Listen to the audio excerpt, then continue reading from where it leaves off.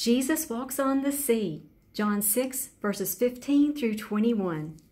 Therefore, when Jesus perceived that they were about to come and take him by force to make him king, he departed again to the mountain by himself alone. Now when evening came, his disciples went down to the sea, got into the boat, and went over the sea toward Capernaum.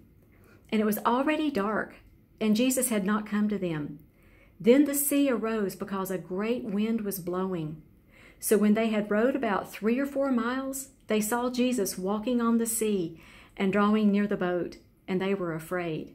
But he said to them, "It is I. Do not be afraid." Then they willingly received him into the boat, and immediately the boat was at the land where they were going.